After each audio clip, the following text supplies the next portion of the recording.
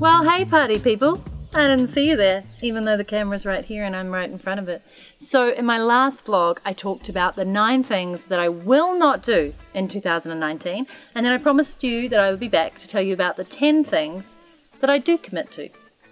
Which seems like a lot, really. But the cool thing is, by not doing those 9 things this year, I'm giving myself space to do the 10 things that I really do want to do. So let me share those with you. Number 1, I will focus on deep work sessions. I have been reading Cal Newport's book, Deep Work. No surprises there. And it's a fantastic read if you haven't picked it up. Essentially, Cal talks about the fact that we have become so distracted and unfocused in this new world of so much media consumption that we can't actually sit down and do things for a very long period at all. And our ability to do the deep work, which is the work that really matters and counts, has kind of gone by the wayside. He gives lots of great examples in his book about people who are doing this, and they've become quite studious, and I'm going to actually cover his book in another vlog because there's so many great tips. But what I am starting out with, which is one of the ways in which to do this, is to block out an hour and a half each morning between 7:30 and 9 AM to do deep work. So what's an example of deep work? It could be writing, it could be painting, it could be learning. Essentially, it is undistracted, focused work that allows you to dive deep, to really gather your thoughts around things and to do some deep thinking. It could be that you sit for an hour and a half and just go, I'm going to pontificate on the meaning of deep. It's a fantastic book, more for the point that it just proves to me how ridiculous we all are becoming with this mobile phone in our hand and these constant distractions and this instant gratification mentality that we all seem to have, which basically leads us to be completely unfocused, anxious, stressed out, shallow people. So I want to be deep, and I want to go deep, and I want to dive deep into subjects that I'm really interested in this year, particularly around human potential, high performance habits, and the art of learning and becoming your best self. So I've set up a couple of places in the house where I feel it's very clean, it's undistracted, it's uncluttered, and actually a place where I'm facing a wall so that I don't have distractions from windows. He talks about some of the people in his book who take themselves away to a retreat or a space or a cabin or somewhere very remote so that there is no internet and no distractions. So depending on the nature of your deep work that you need to do, you may need to do that for yourself. And as I said, I'm going to talk about this book more because I love it. I think it will change your life. Okay, how am I going on number 1? Decent. I have at least mapped it out in my schedule, and last week I hit 3 deep work sessions, which was what I'd scheduled in, for around an hour to an hour and a half. Now ideally it should be 2 to 3 hours, and so I've started buffering those into my calendar as non-negotiables on Tuesday, Wednesday and Thursday. So I'll let you know how that goes. Number 2, I will meditate daily. Oh yeah. This one I have been crushing. I've been using the Insights Timer app, which I paid for to contribute and support them because it's free otherwise, and with the paid version I can download meditations offline, and I can also get access to courses that some of the meditation teachers are putting up. And thanks to that app, every single morning I have meditated. The first thing I do is I get up and go and get my phone, because my phone is not in the bedroom, it's in another room. I bring it back in, and I either sit up in bed or I lie down in bed or I sit at the foot of the bed and I meditate for at least 5 minutes. So I've been averaging around 10 to 15 minutes. I'm pretty much always choosing guided meditations. You can choose from stress, anxiety, relationships, focus, clarity, happiness, gratitude, romance, whatever you wish. And then you can choose the length, and you can choose based on rating, and you can choose whether it's guided or music or breath related.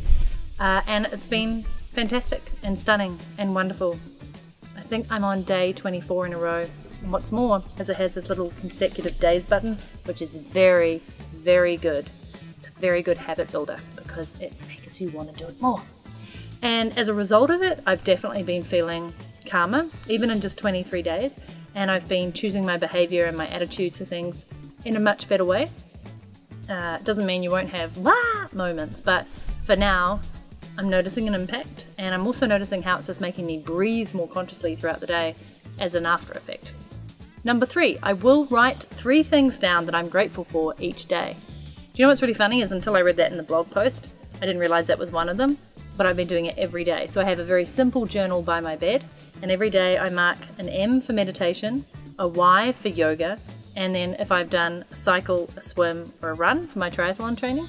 And then I also write down immediately, first thing in the morning, when I wake up, just after my meditation, 3 things that I'm grateful for. I interchange between those, because if I wake up and I'm just grateful, I write them down.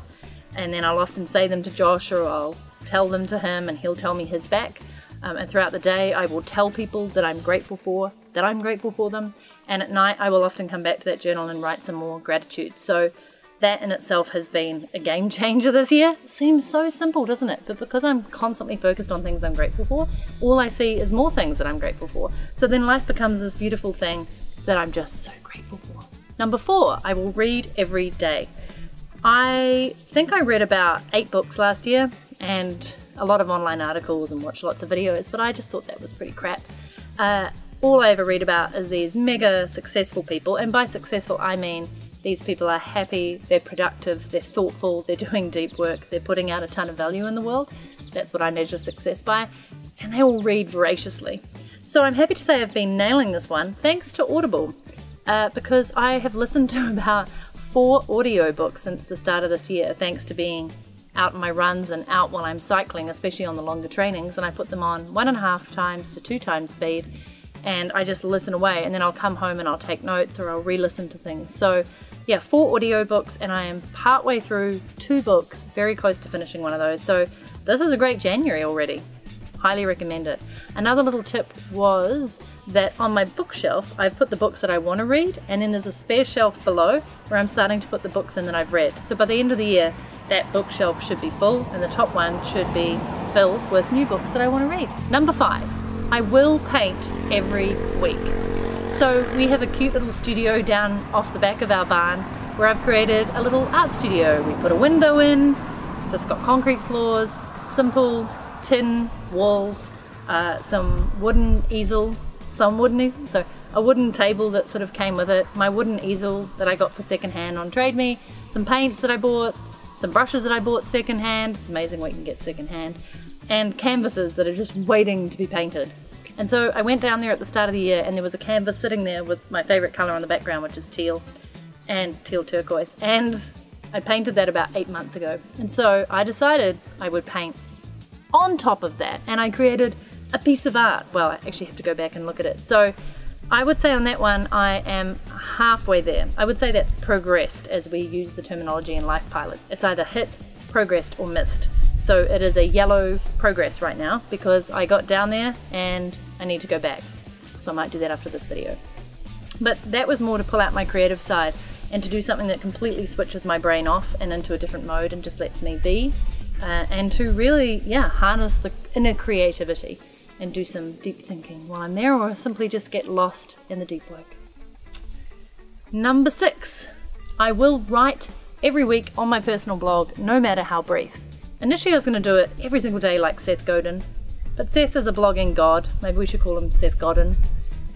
He writes daily and they're very, very short, but only he can actually write so pithily in such a short, amazing, valuable way. But I am actually putting out a piece of blog content every single week, if not 2, because I'm writing a full blog post for my podcast episodes, and then I'm writing my own thoughts around things that I want to share related to human potential and living your best life. So that one has been going well, and now that I've scheduled in deep work for Tuesday, Wednesday, Thursdays, that is a big part of that. It's the researching, the methodology, the writing, and also listening to books, which is really helping stimulate that. Number 7, I will join at least one mastermind in 2019. I love masterminds. They are incredible for being in a room of like-minded people who can all share their thoughts and help you out if you're stuck. Typically these are for business, but I also kind of like them for life. Business, life, and mindset. And so I used to run them. I've run many of them. I've been part of several. I've often organized them with my peers and then also for my clients. And so this year, I want to be a part of a couple of masterminds. So I'm actually really excited. I've already started one with a bunch of local awesome women entrepreneurs. But it's actually not just about business, it's about life and relationships. And we had our first meeting last week and it was great. And then I have organized one specifically online with 2 other friends, and that's going to be around YouTube marketing. And I really like the idea of masterminds for specific niches so that they don't have to go on for years and years and years, which some of the successful ones do, but there could be like a 3-month mastermind where you come together, you glean knowledge off each other, maybe even meet up in person somewhere and have a retreat and just mastermind the heck out of it. So I'll be holding more of those this year and hoping to join some more. Number 8, I will podcast weekly. So I brought back my podcast, which I finished in May last year. Thrilled to say over 10,000 downloads in the first month of bringing it back. Actually in the first 2 weeks, and that's after it being dormant for so long. So woohoo, thank you. Untapped, live up to your potential. That's what the whole theme is about. Basically it's me going on a learning exploring journey this year. I'm going to be doing interviews, I'm going to be doing personal updates, and I'm just really thrilled that people are excited that I'm back podcasting. I'm excited because one thing that I realized the podcast gave me, and blogging, is the discipline to turn up consistently, to research, to learn, and to add value. And with that structure of having it every week and saying you're going to commit every week, it's a beautiful thing. It just makes you show up. So tick to that. We've already released 4 episodes. And number 9, I will get a professional certification or qualification in 2019. And this one is because I've been a lifelong learner, but I haven't actually done a formal qualification in some time. And I'm not a big advocate of the formal education institution, so to speak, but there are some really amazing schools out there or educational organizations that aren't the traditional method and have amazing qualifications, and there's just something about it that makes me want to take my level of knowledge and depth of learning to another level and formally quantify that with an actual certificate or qualification that says, yes, you have come up to a certain prescribed level of awesomeness. Now go teach, go take it forth, go be awesome. So there is one more thing. Number 10, I will live write a book in 2019. What the heck is live writing? I'm not fully sure myself, but in my mind it means every single time I blog, every single time I podcast, every single time I am putting out any content, I'm essentially gathering the content for my new book, which is most likely going to be called Untapped. So I want research, I want case studies, I want examples, I want to experiment on myself, and by the end of the year I want to pull that into a book that I will put out there in December. That is my goal, that is my aim. It's big, it's juicy, it's exciting, and it gives much more purpose to all the content that I'm going to put out there. So I hope you support it when it comes out, because it'll be awesome, no doubt, because you'll be in it. That's it for me. What is one thing that you are committing to and saying yes to in 2019? Let me know in the comments.